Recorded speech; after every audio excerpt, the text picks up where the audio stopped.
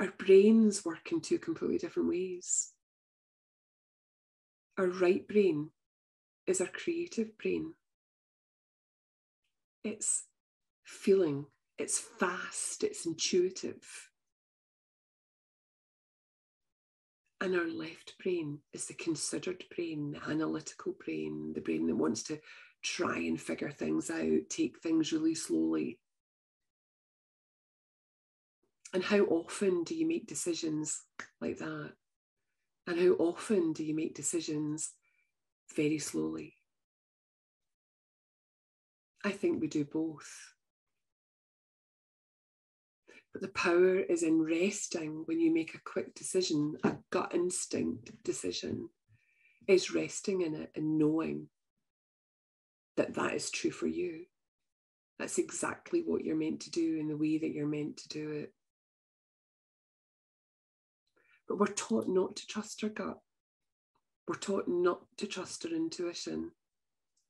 We're told that it's better to have considered responses to things, to analyse, to figure them out. And often that leads us into a state of paralysis, not knowing, is this right for me? Is this not right for me? What should I do here? What should I do there? So we speed up our minds. Our minds become busier and busier with more thought. The more that we can rest in a space of being, a space of knowing that the answer will come to you when it's meant to come to you. Not trying to hurry it up, not trying to fix it, not trying to shape it or, make it happen, but resting in a space of, I don't know yet, and that's okay. I will know when I know. And trusting that intuition will come to you and through you as and when it's meant to.